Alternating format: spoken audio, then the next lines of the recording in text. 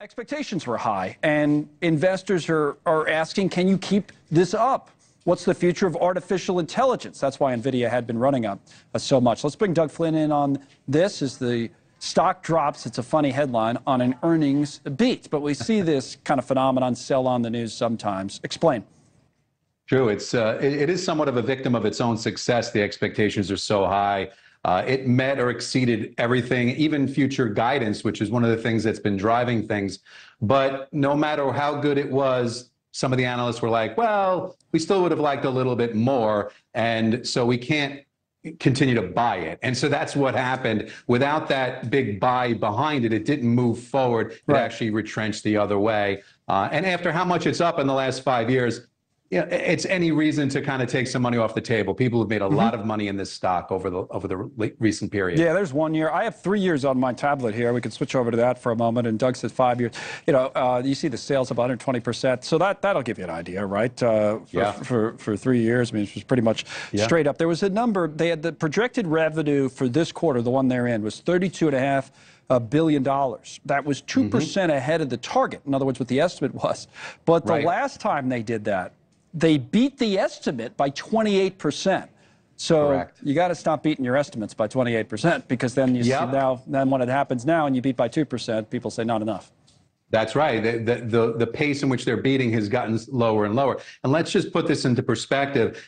What we're banking on, if you go 5 years ago to today, it's now a $3 trillion company. If you wanted to invest in it, hoping it would do the same thing it did in the next 5 years that it did in the last 5 years, that would mean that Nvidia would be a $77 trillion company in 5 years.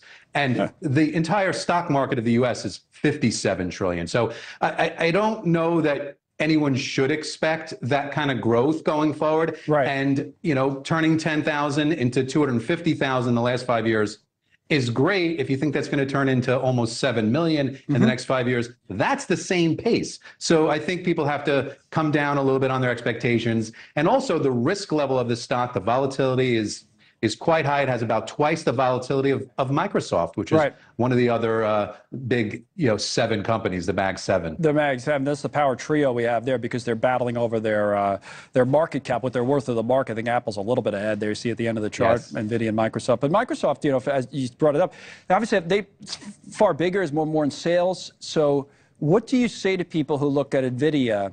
First of all, what does Nvidia do? And there are other companies out there maybe that you look at and say, all right, they're kind of getting into this artificial intelligence too. Why is it just Nvidia we're talking about all the time?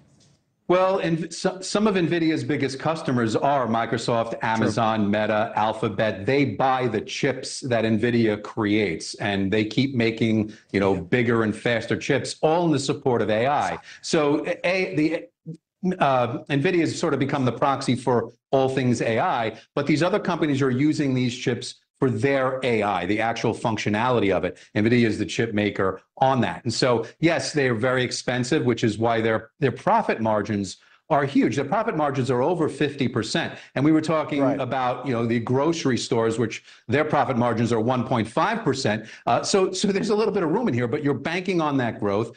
These other companies also are involved in AI and all that's going to do, but they're using the chips made by Nvidia and some other places. But this is the main one that everyone seems to be using. All they were for. It's a good story. It's an interesting story. Thank you, Doug. We got to get back to politics now. We'll talk to you soon.